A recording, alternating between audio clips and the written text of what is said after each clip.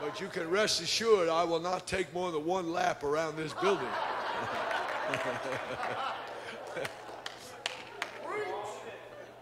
Woo! Amen. God bless him. Okay, verse 5. God thundereth marvelously with his voice. Great things doth he which we cannot comprehend. For he saith to the snow, Be thou on the earth, likewise to the small rain, and to the great rain of his strength. He sealeth up the hand of every man, that all men may know his work. Then the beasts go into dens and remain in their places. Out of the south cometh whirlwind and cold out of the north. By the breath of God frost is given, and the breath of waters is straitened. That means it got frozen. Also by watering he weareth the thick cloud. He scattereth his bright cloud, and it is turned round about by his counsels, that they may do whatsoever he commandeth them upon the face of the world in the earth. He causes, now watch, they're giving you a picture of storms. All my life that I've been privileged to be a preacher, I've preached different things about storms, troubles, problems, perplexities, but I never have done this before. This was something I felt God showed to me. He showed it to me. Right here in Job's next verse, he explains the reason for storms. Storms will fall into three categories only. Three. Now just watch this. He causeth it, he's talking about the storm, the rain, the wind, the fiery things, the frost, the snow, whatever. Storms. He said, watch. He causeth it to come, whether for correction or for his land or for mercy. That's good. Okay, now I'm going to read Psalms 104. Psalms 104, I think it is in verse 3.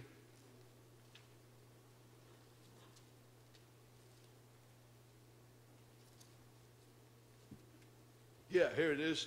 Who layeth the beams of his chambers in the waters. Now watch.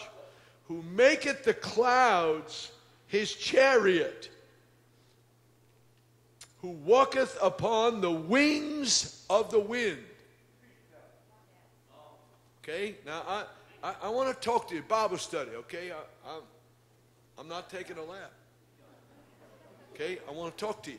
I want to talk to you about discerning the storm and reacting properly. Because unless you discern the why of the storm, you and I can respond incorrectly. Lord, bless the teaching in Jesus' name. Amen, amen, amen. Those of you who have a baptized brain and would like some secular knowledge, storm, atmospheric disturbance, the colliding of air currents that release energy that cannot be controlled, causing violence to erupt and become manifested as lightning, thunder, snow, hail, rain, tornado, hurricane, cyclone, or wind. Another one, it says to storm, the dictionary says. A strong attack against a fortified place, a person, a belief, or a behavior. Storms are viewed as damaging and destructive and hurtful, causing loss. So, we have invented storm windows, storm cellars. We had them all the time because we had tornadoes in Kansas when I was in the Air Force, and people went down in the storm. I remember one time went down the storm, and when they came up, the house was gone. It wasn't there. It was just gone. I was in Kansas with Brother Merrill Cornwell like 3 days after it had a major tornado, and he took me for a ride, and 3 times as wide as this building, there were cornfields and stuff, and it was like a bulldozer or a John Deere tractor just went through that whole area. Trees, crops, houses, roads, everything. It was just evaporated. It was completely gone. And on that side and on that side of that alleyway, everything was fine. Wow. Storms are very disruptive. They are very costly. They're very, very, very destructive. Are you hearing me? I don't think you're getting it yet. I don't think you're getting it yet. Have you ever looked at the storm as having a ministry?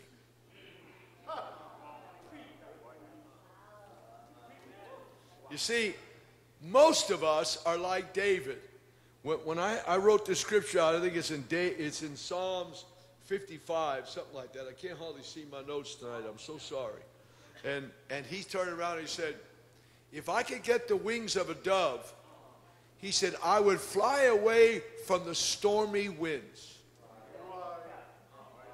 And I wrote in my notes here somewhere, there's somewhere saying, how like David we all are. When storms and troubles and crisis and perplexity come our way, I think for the most part, most of us will say, escape!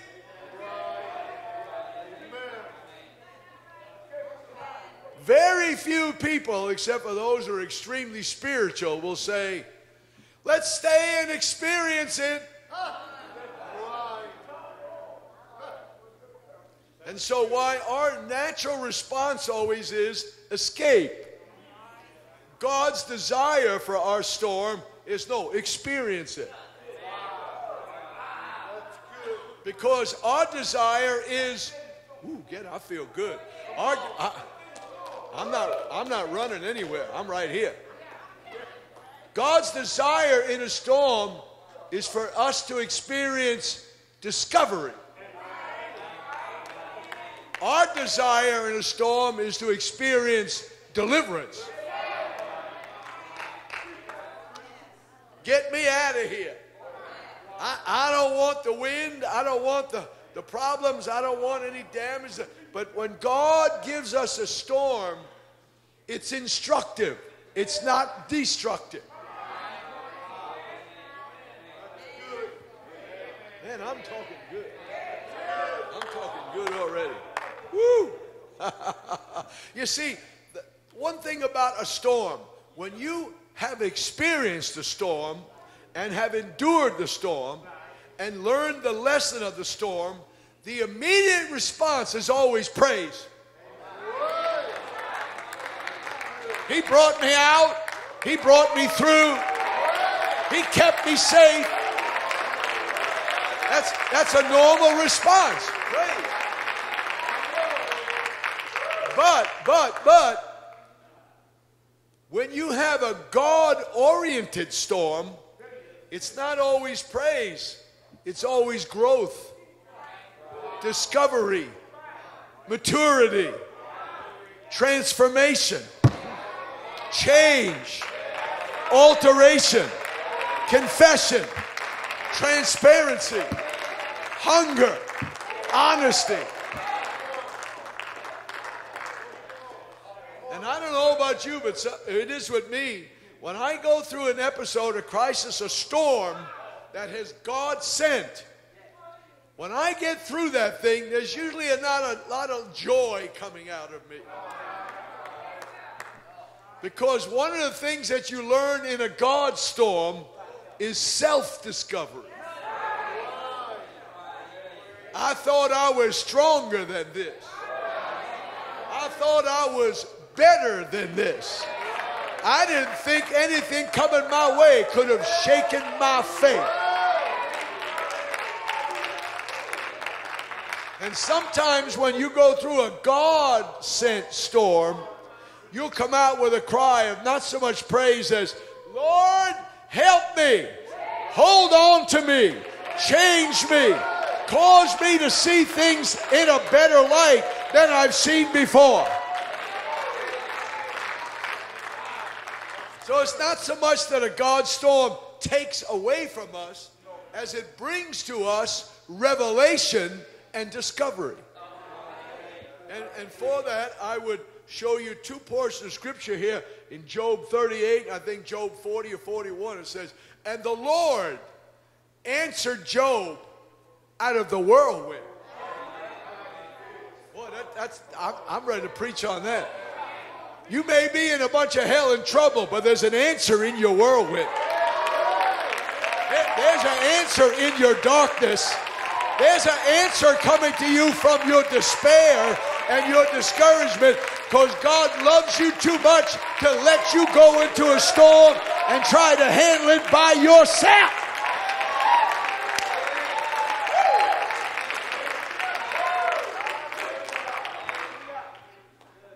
Strikes me amazing. Job's got 42 chapters, and all the questions and all the crying out and all the disappointment, discouragement that Job recorded in that book, God never answered it one time. As soon as he got finished with all his crisis and his reason and his griping and his damning, condemning the day he was born and all that, when it all finally stopped, now out of the storm center, out of the whirlwind, God said, it's time for me to take the pulpit. And one of the first things he says to Job, he doesn't congratulate him for being a perfect man, one that hates evil and eschews evil and loves righteousness. He turns around, who is this? I'm paraphrasing. Who is this that's talking nonsense? Who is this schmo that's taking stupid to a new level? Read. Start with Job 38 and go to Job 42 and then have a good night's rest. Say, I just want so much for God to talk to me. Really? Really? And he's crying and griping about this and griping about that, and I wish this hadn't happened, that hadn't happened. And I know the guy's been beat up worse than I've ever beat up in my life. But you understand that there's different types of storms. I'm in a Bible study here. Just stay with me just for a second. We must determine the type of storm we are in, or we will come up with the wrong response. One storm is what I call the storm of disobedience. When you know to do right and you don't do it, and God lets a storm break. Point in case, Abraham going down to Egypt and becoming a liar. Samson messing around with a wrong girl and getting a crew cut, and now he's in a storm of disobedience because his disobedience has put him in the dungeon.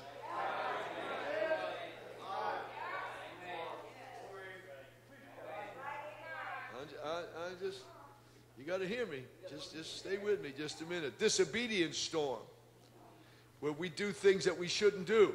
We love the story of the prodigal, but the prodigal is the product of a storm of disobedience. I don't want to do what my dad says. I don't like the rules on the farm. Okay, fine. God will allow a disobedience storm to come into our lives. And while we're going through a disobedience storm, God will help us to see the error of our ways and help us to repent and turn around and come back to Him. Because even in a disobedient storm, God's got His hand on it. Because He does not intend for our personal disobedience to have enough authority and power to destroy us, but rather that we can discover while we are in that storm where we made the wrong decision. Now, there's sometimes you haven't done anything wrong and you're put in a storm. That's not a disobedience storm. Just stay with me just for a second. I know what I'm told. I wrote the notes. I know. Disobedience storm. So you got to ask yourself before you leave tonight, the storm that I'm in now, is it because of my disobedience? Now you got another, there's only three kinds of storm. Personal disobedience. The next one is satanic. What I call devil storms.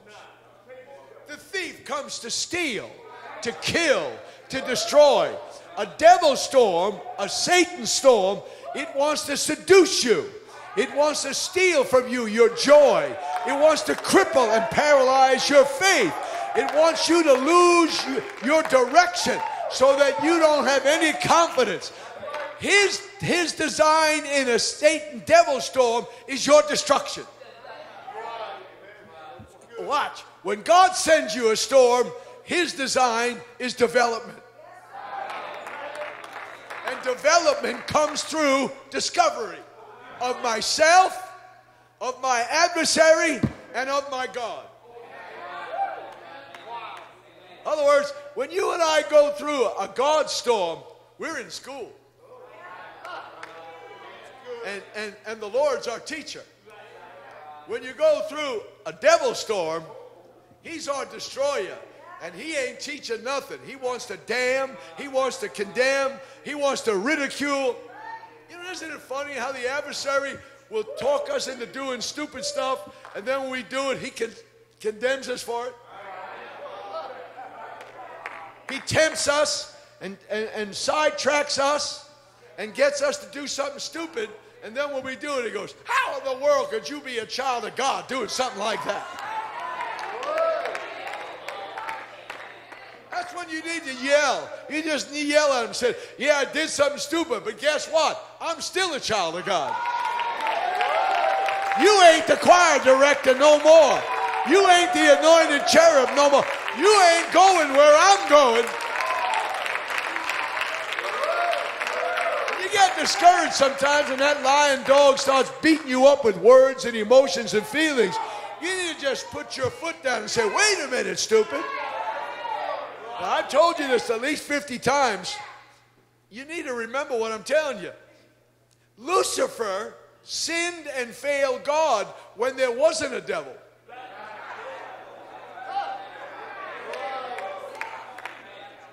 So when that dirtbag comes up to you and I and we've done something stupid and he starts damning and condemning and say, wait a minute.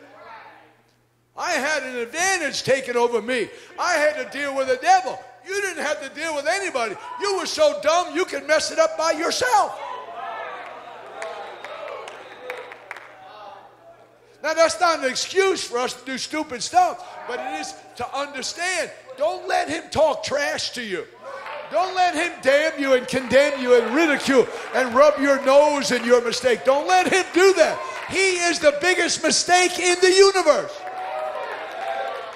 God thinks so much of his mistake, he made him his own place to live forever. All mistakes and stupid people go here. Satanic, devil-inspired storms to destroy you, to defeat you, to demean you, to grade you, to make you feel like you have no value and you have no worth. You got to stop that argument and say, wait a minute. When I was a sinner, he died for me. When I was lost and undone, he died for me. When I was messed up and hopeless, he died for me. I must have some kind of worth now.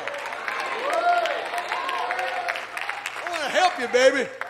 When God puts his stamp on your soul, ain't no devil got an eraser that can take it off. That's that old story about, does your master pay tax? Remember that story? He turned around and said, does he pay tax? He said, well, let me see the coin. I used to preach years ago when I was young and crazy. I used to preach a great message on that. He said, boy, Jesus couldn't make it in our group because he had to ask for a penny. Said, show me a penny. You ain't got a penny? You ain't got a penny? You ain't got a drachma in your pocket? No, you ain't got nothing? No. Show me a penny. So somebody reached in and showed him a penny. I always love what he said. Whose image and superscription is this? In other words, whose picture and whose name is on the coin? Said Caesar's. He said, well, then give Caesar what belongs to him and give God what belongs to him. So when you repent of your sins, get water baptized in Jesus' name, the name of Jesus is stamped on you. You become his property. And when you receive the baptism of the Holy Ghost, he begins transforming us and conforming us into the image of Jesus Christ. That's why you shouldn't get discouraged when sometimes the image gets a little hidden. Has anybody ever had... I like looking at coins. I mean, they don't stay with me much, but I like looking at them. And I always like looking at these old nickels, those buffalo. I used to have some Indian head nickels. And sometimes the only thing left on the Indian head was a feather and a part of a nose. Guess what? It was still worth a nickel. I got news for you, baby. Some of that image might have got messed up in your life, but you're still worth everything he was willing to die for.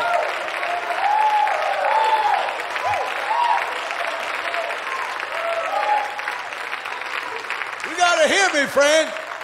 Satanic storms want to wash away and wear away his image and his name that is on you. But God will only let it get washed away so far. I've had nickels and pennies that were almost completely raw. There wasn't hardly anything on it. And I could give it in those days when I lived on candy bars. You could buy a huge candy bar for a nickel. Or 2 pretzels in New York for a nickel.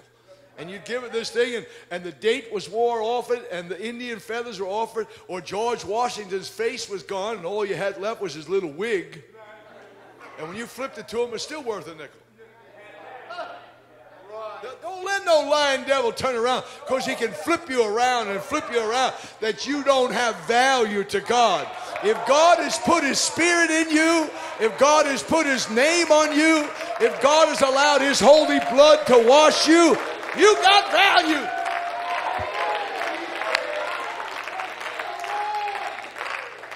I'm almost there. I think I'm going in the right direction. I hope I am. Amen. So how many times have I told this church, and I need to repeat it again tonight? That means when you get into your storm, your outcome will be mainly decided by your outlook. You can't come out looking good and thinking yourself lousy. You can't do that. You can't have a positive outcome and have a negative outlook. It just doesn't work that way. So what I'm trying to tell you tonight is, for your own homework, you got to discover right now, or what you've just been, what kind of storm have I been in? Have I been in a personal disobedience? I've been there. Now, most of you, you're spiritual. You're so dynamic. I mean, God almost asks you for advice. Yeah, right. That's good. But the rest of us, we struggle, and sometimes I've made decisions, and my decisions have defeated me. And I had one Sunday. Yes. And fine. You know, it's okay. Fine. I became disobedient. I knew I shouldn't have done that. I shouldn't have watched that. Shouldn't have read that. Shouldn't have gone there. But, you know, sometimes when you make a decision that's borderline, if you're not careful, the thing that will help you go over the border is when you look how other people live. Well, they get by. Well, those guys are wacko. They're almost a whoremonger. I don't see any reason for doing this. And the minute you go over the line, all those justification things disappear. Whoosh. That's because satanic storms come from the master of deception. And he is a deceiver. That prodigal had all that trouble because of self-will. Because of I want what I want. And sometimes when you and I get into a self-imposed disobedience storm, I hate to tell you this, I don't want to hurt your feelings, you'll probably stay longer than you want to. Because the Lord wants to make sure when he gets you out of there, you've learned your lesson. You know, one of the blessings of being retrieved, reprieved, reconciled by God is so that with the grace and the help of God, we won't do that again. Now, I used to say that when I was a drunk and a hellraiser and a honky-tonk and throwing my guts up in a commode somewhere. You get me out of this, I ain't never coming back here. And as I got out till next Saturday. I will never, God, if you get me out of this, so help me. I will never do this again until I'm tempted. But I've learned some lessons. Now, I haven't learned them all because I'm still in school, but I've learned some lessons about storms that are created by disobedience. There's people in this church right now, whether you want to admit it, a lot of them aren't even here tonight, so I can just preach to the doors or to you. They have financial junk going on in their life because they are disobedient about their giving and their finance. And God's not trying to cut anybody short in anything because he doesn't like anybody. And God doesn't do that because he's vindictive and he just wants to be punitive towards us because of our... He does that because he wants to get us on the right track. If God didn't want us to get corrected, you know what he'd do? He'd leave us alone. Say, go ahead, stupid. Keep doing that. Go ahead, stupid. Go ahead. Go ahead. Keep bashing your head against the wall. That's fine. There's people turn around and say, I never understand why I can't get ahead. I'm going to tell you what I know.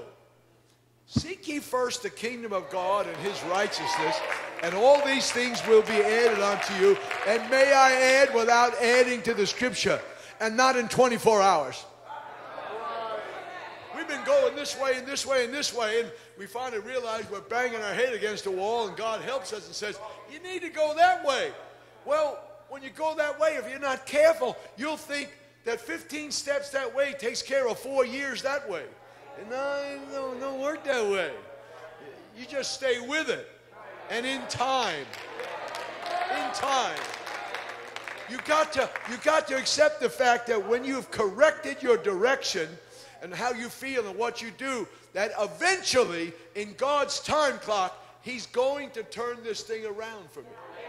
Listen, if this financial thing and this blessing thing turned people's lives around within the first 72 hours or 3 weeks, the mafia would be in the church. All the crooks would be in the church. All the politicians would be in the church if they could get God to work for them in 72 hours. Some of us have been in this thing a long time, and some things are just working now that should have happened 20 years ago, but they didn't. But I'm here to tell you, and I'm not embarrassed, I'm here to tell you, living for God's the best thing you could ever do in your whole life. And God is a blessing God. God is a God of truth. God is a God of mercy. God is a God of forgiveness. God is a God of restoration. God is a God of deliverance. I wish I had somebody in this house that has received mercy that would just shout a minute.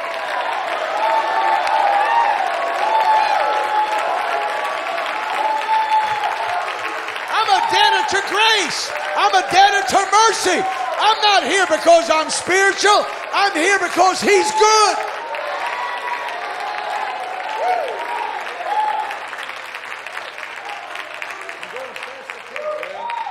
I'm going as fast as I can.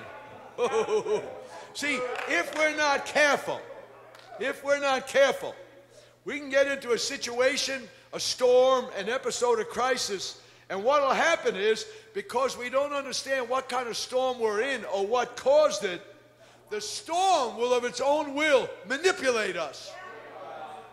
Let me go a little further. The storm will maul you.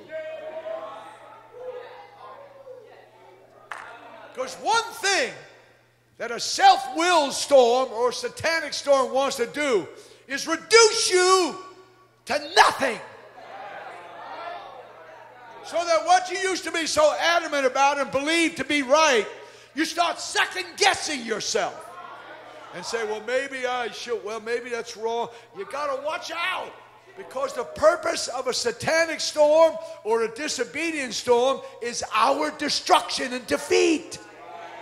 But the purpose of a God storm is our instruction, our revelation, our development, our enrichment. Now, it's hard for us to accept sometimes. God, how could God love me so much and put me in a storm? Oh, really? I'm glad you asked that. You did ask that, didn't you? No. Remember? Disobedience storm. Then you got a satanic storm. Those are rough, boy. Satanic storm.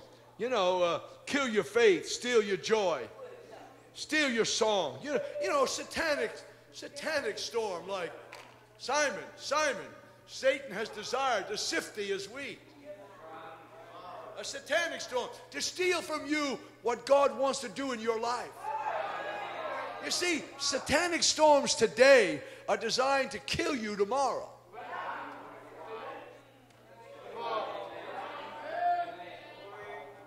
That's why Demas got washed away in the ebb tide out in the ocean of lostness, because he ended up into a storm that was satanic, because Satan gives you a storm that allures and draws you a picture and paints it better. I don't know how many times over the years I've been privileged to be a part of this assembly that I've been challenged and taught and talked to by people in all different walks in this city about, you know, Arnold, if you'd get off that restraint and restriction and you had this, get away from that modesty, morality thing, you could have the biggest church in the city. I've heard that for years. I said, look, the little handful I got now is driving me crazy.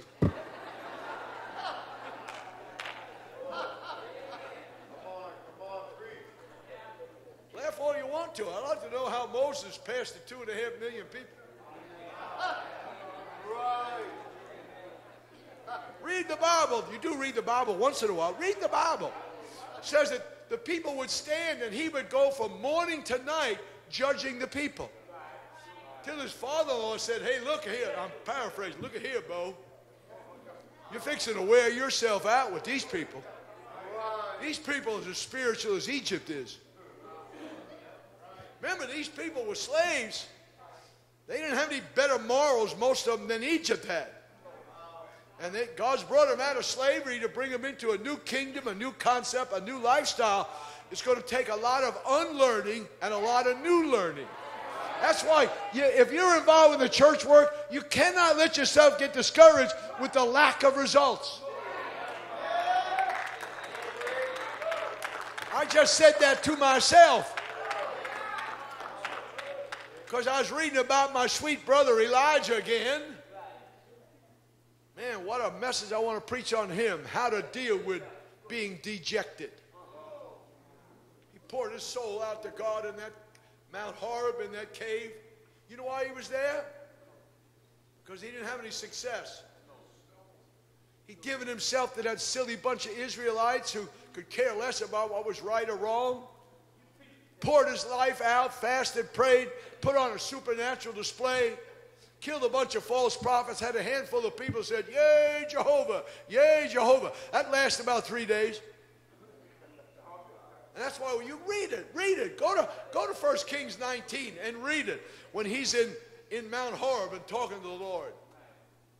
He said, even I only am left, and they've killed your prophets and Jezebel. Watch, it's so easy to get discouraged after God has mightily used you, put a great demonstration of the supernatural. Fire fell from heaven. They killed all the false prophets, and they ended a 3.5-year drought with a 63-word prayer, and he outran a chariot 19.2 miles to the valley of Jezreel. Watch, this can bring dejection. And Jezebel said, big deal. She was unmoved by the miraculous. Ahab was still a milquetoast, wussified wacko. He had a spine like a jellyfish. He never changed. Don't you get it? He never gave Elijah thank you for the end of the drought.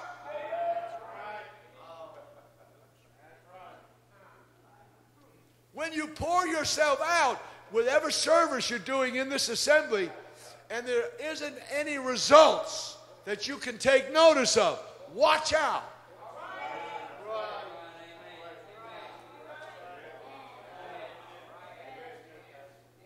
Man, I've given my best. I've poured myself out, man. I've drove myself crazy. I've bankrupted myself. I lived on peanuts. I made my living for 30-some odd years, not from this church. I made it from all over the world where I preached everywhere. I take nothing from you. How do you think you paid all your bills? How do you think you sent all these missionaries? How do you think you fed Tupelo Children's Ministry? Wasn't your giving, baby. It was your faithfulness in your tithing. I gave it all away. If I hadn't gone out, I'd be broke.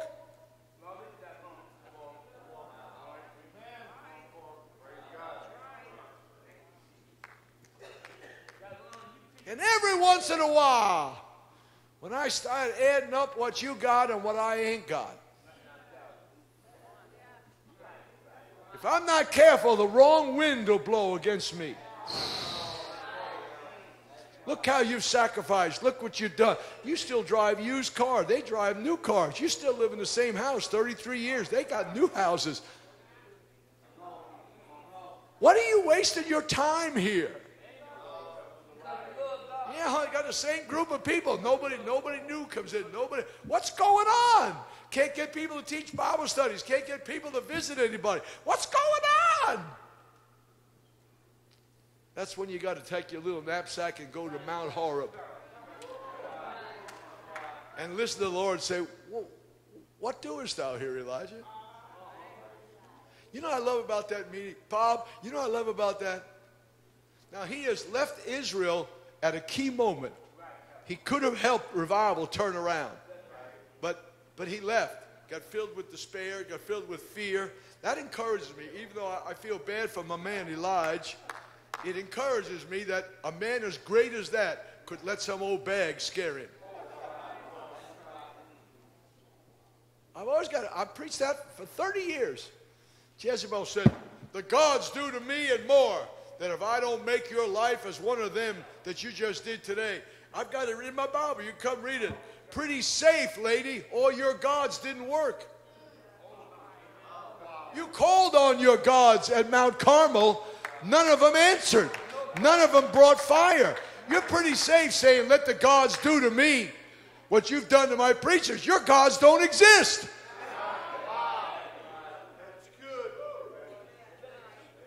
Read it. Just read it. Just read 1 Kings 18, 1 Kings 19. There's a wonderful statement in that thing. It says, and when Elijah saw that, read it. Put a circle around it. Say, Arnie preached on this. When he saw that. Saw what? An old loudmouth bag who was an idolatrous woman, who was the son of Ethbaal, the king of the Zidonians, false lady, a false prophetess, a nasty living witch. When he saw what? No army, no soldiers, no chariots, no bazookas, no Scud missiles, no Uzis. What did he see? Pictures. Because words produce pictures, and pictures produce feelings, and feelings produce actions, and actions produce destinies. I know you think I'm just some old stupid stroke victim. Listen to me. I am as serious as a heart attack. You need to be real careful who sits next to you. You need to be careful who talks into your life, because they can create pictures of fear and anxiety and doubt.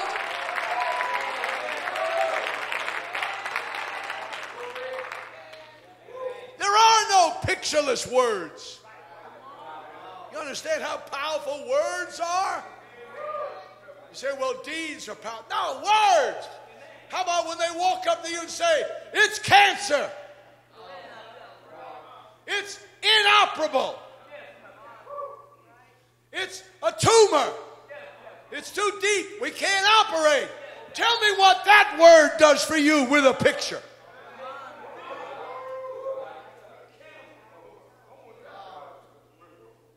How about these words? I'll never leave you. I'll never forsake you. I'll never put on you more than you can bear. With every test and every trial, I'll make a way of escape for you. Greater is he that is in you than he that is in the world. And if God be for me and for thee, who or what can be against us? What do those words create? pictures of victory, pictures of a conqueror, pictures of an overcomer.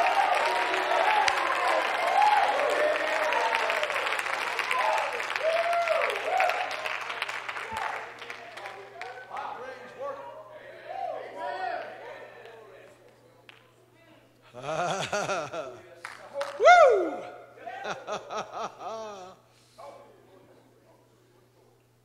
Satanic storms. How about 40 chapters of Job? Remember, it was Satan who brought the storm. Now, I've read a lot of literature over the years, and I just beg to differ. I'm trying to be nicer than I usually am. I beg to differ with a lot of these commentators. I think they're full of hot air when they turn around and said, God did that. God didn't do nothing. God took his hand off the situation and let Satan get involved. It was Satan who stole his children. It was Satan who ruined that home. It was Satan who had all those animals stolen. It was Satan who had all the servants slain. It was Satan who was allowed to strike him with boils.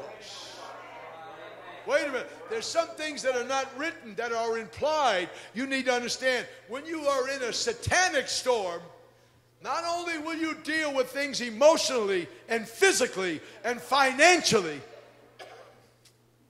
you will deal with depression and despair and discouragement. Wait a minute. When you get into a satanic storm, that voice, that spirit will tell you the reason why all this hell's breaking loose in your life is because you failed. You didn't teach them. You didn't teach her. You didn't teach him. You didn't raise your kids right. You didn't run your business right. That guy's a liar. Because he's trying to jab you with arrows and spears and make you bleed to death or self-destruct.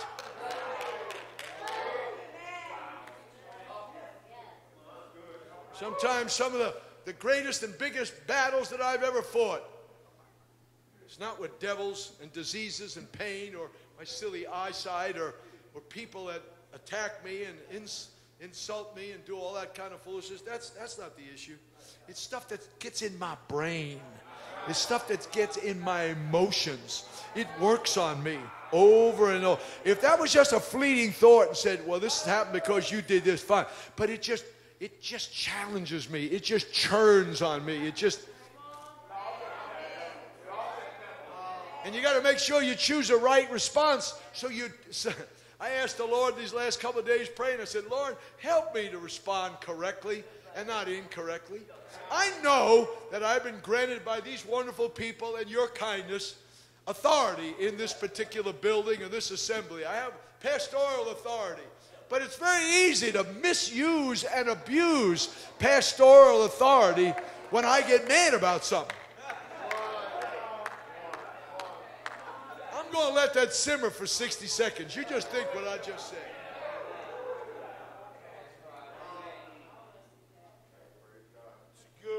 How easy it is when I get assaulted and insulted by people for me to just turn around and throw my head back and say, who do you think you're talking to? Are you out of your mind, Cora? Have you lost your mind, Dathan and Abiram? Do you know who you're coming against with your pitiful little plan?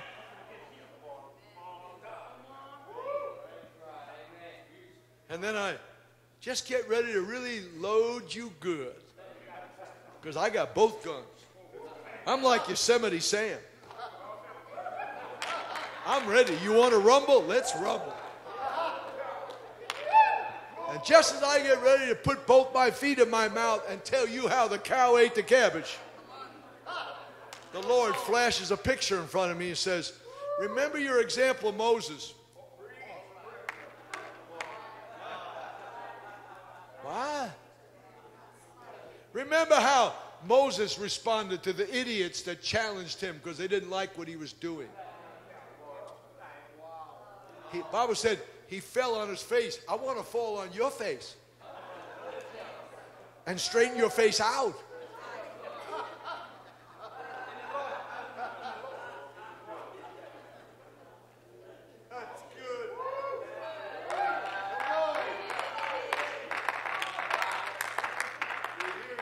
I'm wrong for thinking that. And I'm wrong for feeling that. Because that's why the Bible said Moses was of most men on the earth, most meek.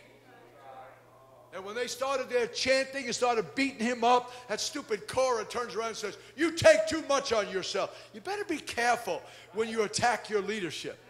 You better be really, really careful. Because what will happen is the Lord will back up the leadership and he'll deal with you.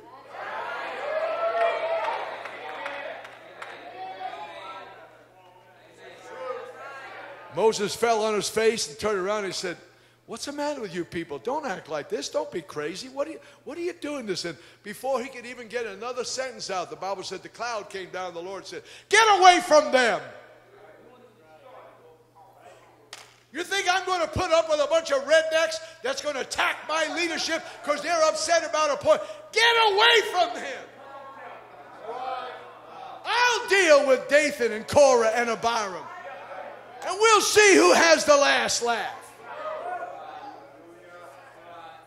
And when that earth opened up and swallowed him and his whole family and his kids, that means watch, he lost himself, his wife, and his future.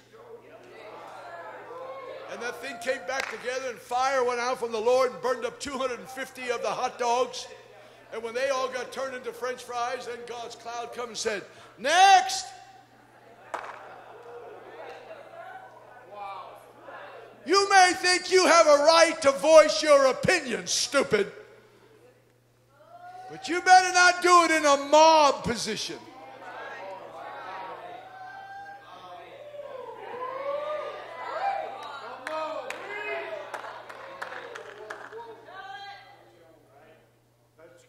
Be very careful when anybody in any position in this church and you disagree with them over something, be very careful not to take a mob of your gangsters with you and attack them. You got Bible on how to deal with that one-on-one, 2 or 3, and the whole church. Don't go after the Sunday school director or go after Carrie or Elaine or go after Brother Hino or go after anybody, the video, audio pit. Don't do that. Because that, I'm telling you, to me, when that happens, that flashes in God's face and said, ho, we got another Korah deal on our hands. I can take care of this.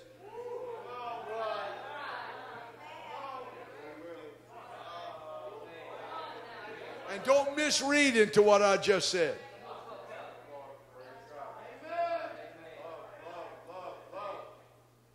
That's a satanic storm. Because one of the issues of a satanic storm is this, division.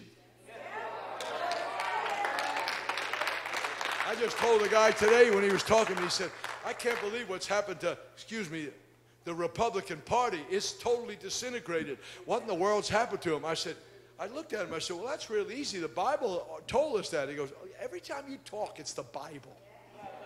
I said, well, if you idiots would listen to me in the Bible, you wouldn't have all this hell going on right now. I said, I'll tell you exactly what's happened to the Republican Party. A house divided against itself can't stand. And with all their foolishness they're doing, they're fixing to give this election to Hillary if they don't stop. Now, forget my political views. I'm giving you a biblical principle. A house divided can't stand. If I end up attacking somebody in this church who's in a leadership position, and I don't do it in a God-fearing and a humble and a right way, I have just introduced a satanic spirit of division that can hurt the whole body. Even if I am right in my premise. You know, you can be right in something and handle it wrong.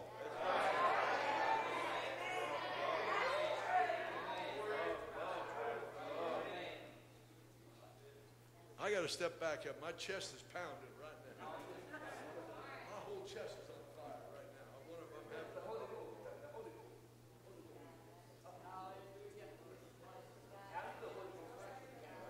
Now, if Patty was here right now, she'd say, breathe.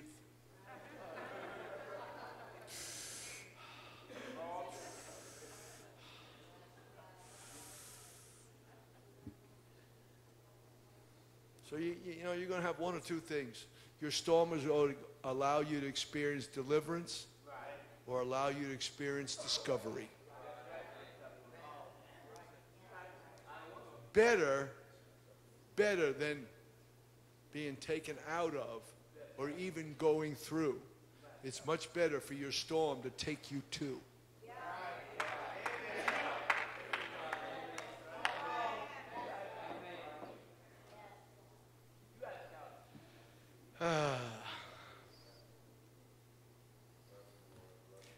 The satanic storm that was introduced to Job's life, as I said, was to steal his children, which was his joy, which was his happiness. Any parent feels that way. To steal his stuff so he couldn't provide for his offspring. To wreck him financially, emotionally. And what he was trying to do was finally get him. See, the last step he can get to is spiritually. And that's why he always has to go through your stuff or your family or your loved ones, because, see, that's the only areas he can get to. He is not allowed access to your spirit. Don't ever believe that. He cannot. He can deal with your physical plant and he can deal with your soul. But your spirit belongs with God. It is that separate sanctuary that only he has access to. And so if you and I are tied to our soulish realm and our physical realm, they can have access to our spirit realm. So if he can get our feelings hurt or get disappointed or get angry about something or whatever, that satanic thing is working. And you'd be surprised. I've had something just bump into me like that. And my goodness, that dumb thing would stay alive for 2 weeks.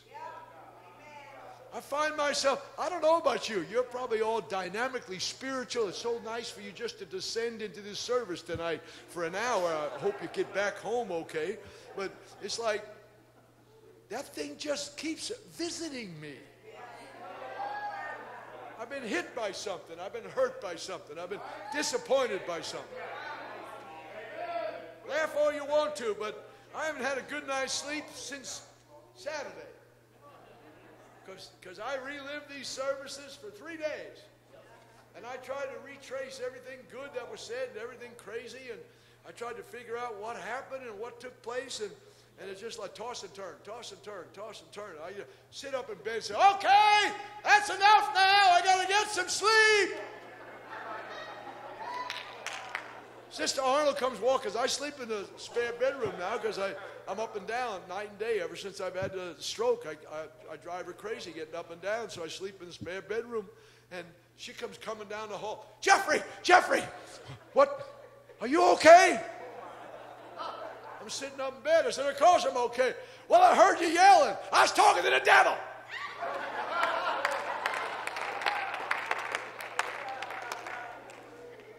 She thought I was having another stroke or a heart attack. Now, see, it doesn't happen to you because you're so dynamically spiritual. You just rise above it.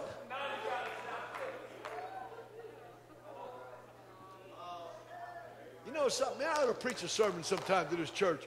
I talk back to the devil. I really do. I just put up with that trash so far, and I got to get a good night's rest. You got to get out of my head. Because I'm an emotional person. And things that happen sometimes, I take it so personally. It's like somebody spit in my face. Somebody kicked me in the leg. Somebody called me a fool, an idiot, a thief, a robber. It just agitates me because I'm so adamant about being moral and about being honest and trying to be a God-fearing man. When I'm assaulted and insulted and stuff like that, it so affects me. I go into a rage. A good name is better than precious ointment. Better be desired than gold or silver or wealth or rubies or jewels. You turn around, spit in my face because you're upset about something. And I got to turn around and say, remember Moses? Remember Moses? Remember Moses? And I say, yeah, I remember Moses. He didn't get into the promised land. I remember Moses.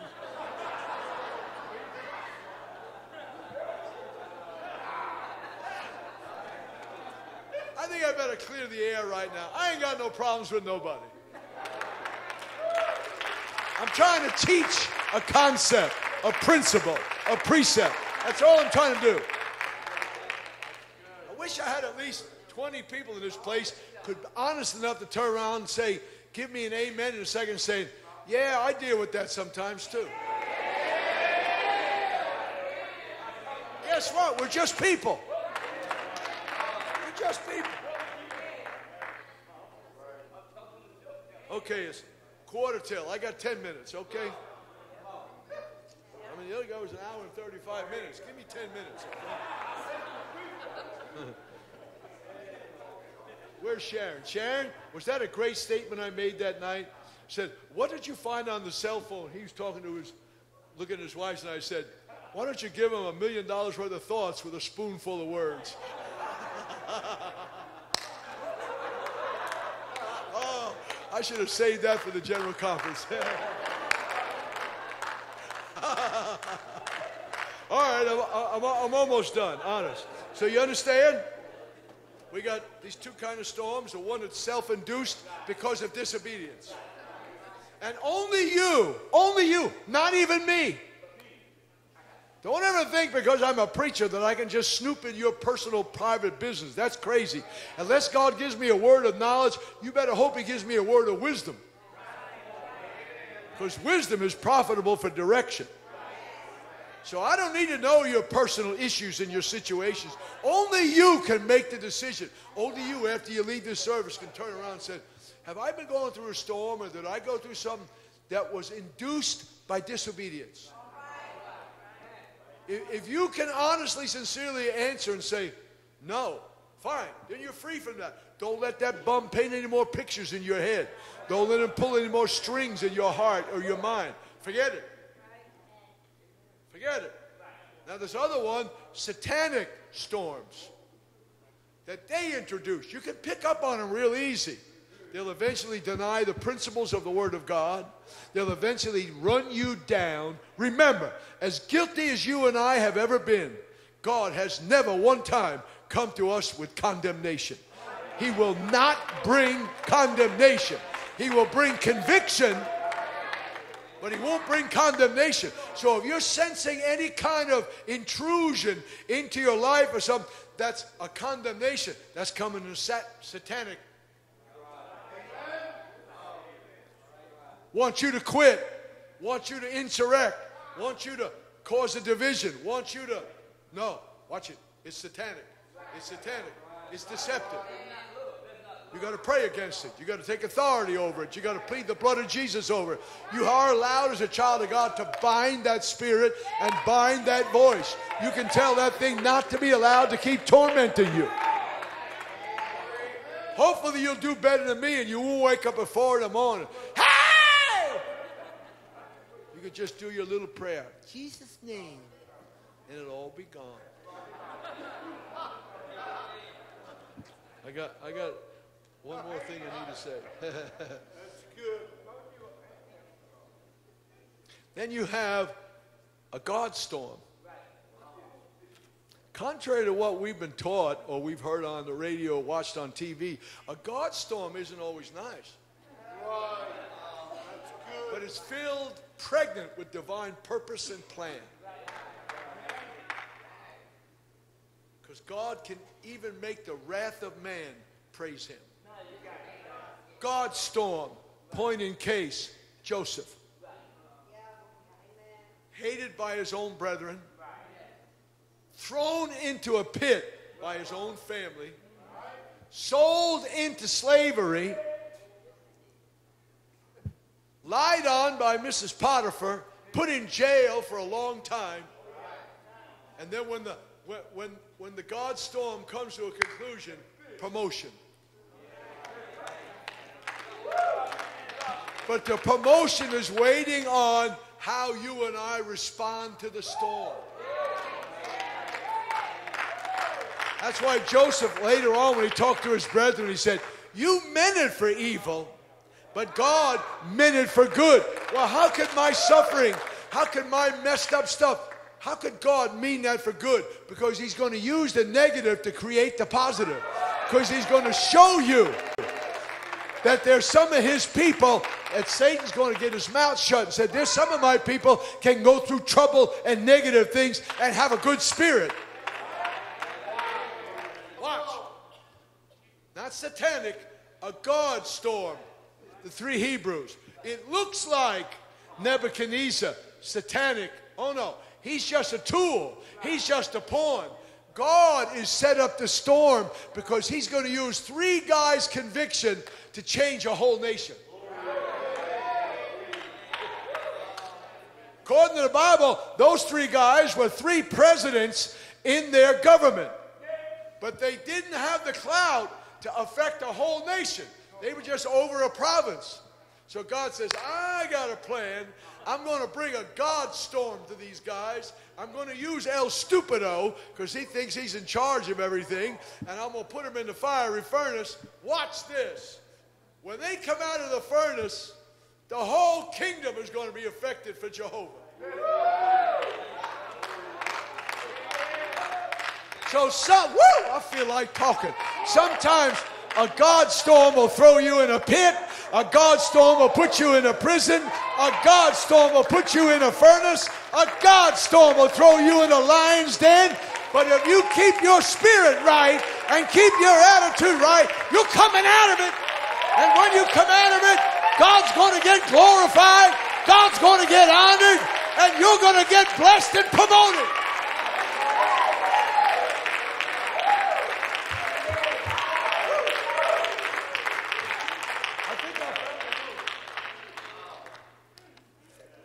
Okay, it's 5 till 10 till. Okay, I'm almost done.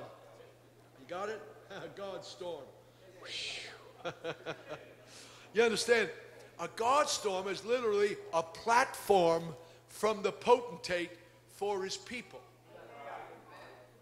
It's kind of what that I preached you at one Sunday years ago. It didn't go over very well, but I'm going to try to preach it again sometime when you're feeling better. When James writes and says, we've seen the patience of Job, and we've seen the long suffering and the suffering of the prophets. Watch. And we know also the end of the Lord. I preached that to you one Sunday morning. It went over like a lead balloon. You got to understand something. When he says that we have seen the end of the Lord, what does the end of the Lord mean? Here's what it is. The end of the Lord. What God had in mind when he let the storm come. You missed it again. What was his purpose and his plan when he let that stuff break loose in your life? It wasn't your destruction. It was your instruction. It was your transformation. It was your maturity. It was your growth in God. It was your conformity to the image of Jesus. That's what the end of the Lord was. When he got ready to let all that junk happen with Job, with Joseph, with the three Hebrews and Daniel, the end is what he had in his mind. This is where I'm taking them. This is the route I'm using.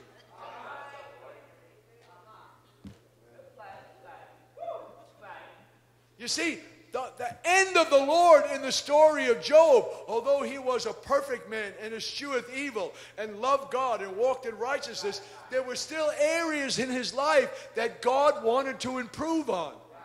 So what did he do? He used all this loss, sorrow, sickness, pain, disaster, despair, discouragement, defeatism, to get him to chapter 40, 41, and 42, where Job, for the first time in his life, said, I abhor myself. And I repent in sackcloth and ashes. Watch. For I have spoken of things that I knew not of. I am not as righteous and godly as I thought I was. How many times have I told this sweet church, listen, baby, don't get too high on your horse. God can ask you some questions that'll give you a question mark for a brain. You read chapter 40, 41, and 42. He asked Job so many questions. Job was like a slobbering idiot. You know how eagles fly?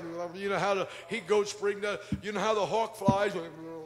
You know how I move all the constellations over? Could you tell me because you're very old and you know how to do that? I'm telling you, baby, you get God in a mood, he can ask you some stuff that'll give you an Excedrin headache. Does the hawk fly by your wisdom? I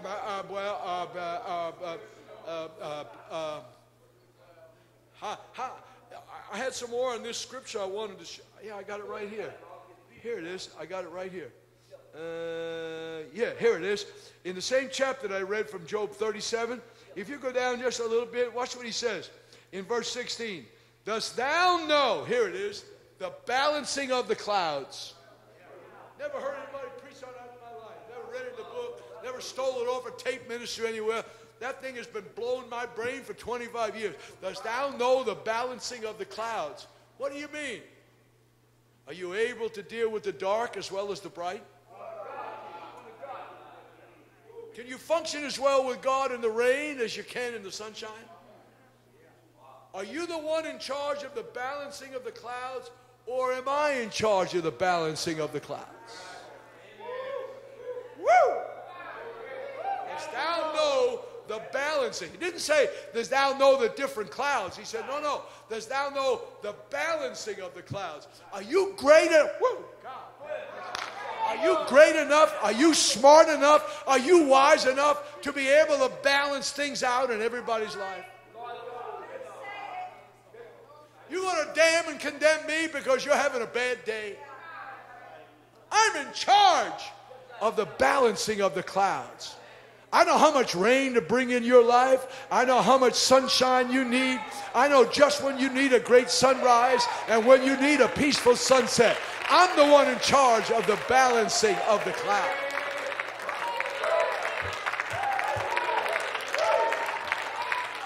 Oh my God. I'm sorry, Rev. I'm out there. I'm sorry. I'm just out there. Wow. Let me try it again. Don't you know that these storms come for correction, or for his land, or for mercy? That's the only three reasons that God sends a storm. So you got to find out what kind of storm you're in. A disobedient storm, a satanic storm, or a God storm. And then you got to find out, if you're in a God storm, what is God trying to do? Is he trying to bless me, my property, my children, my life? That's what he needs for the land. Or is he trying to show mercy? Or is he trying to correct you about something? Boy, you got to have some homework. You go home tonight. I'm almost finished, Rev. Didn't I give you a scripture, Psalms 148? Did I give that to you? Or what did I give to you? Nahum? Huh? Nahum? Chapter 1, verse 3. Just let him read the scripture and we'll call it quits, okay? I'm not done, but I've done a good job. The Lord is slow to anger. Hold it. I'm taking a lap.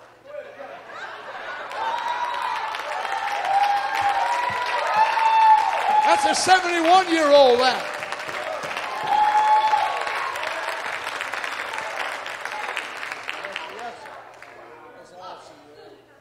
Go ahead, the Lord man. is slow to anger and great in power. Watch this. His good way to end this.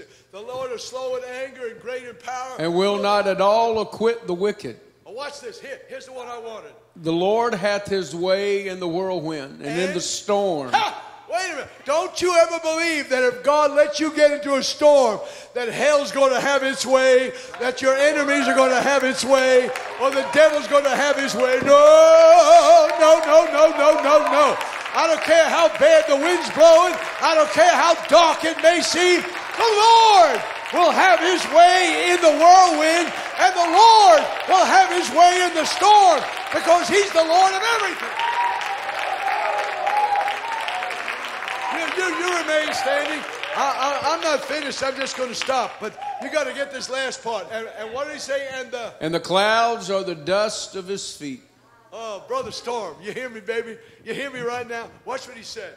You're in a dark place. The wind's blowing. Your Rockland's coming. You're in a cyclone. You're in a disaster of upheavals, of feelings, emotions, and stuff. And the clouds are so there, you can't see nothing. Just remember this. The clouds are the dust of his feet. That is exactly why Elijah told Ahab, take over your chariot, lest the rain hinder thee from getting to Jezreel. Why? Because he had the servants just tread away, look out, and said, you see, he said, yeah, I see the cloud the size of a man's hand. Elijah said, that's the dust of his feet. He's on his way.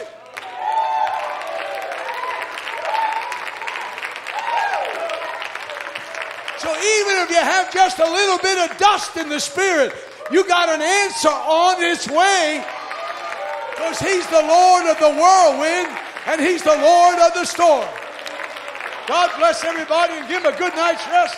Take care of them and let them sleep good and help them to have great thoughts about me. In Jesus' name, amen. God bless you. You may go home.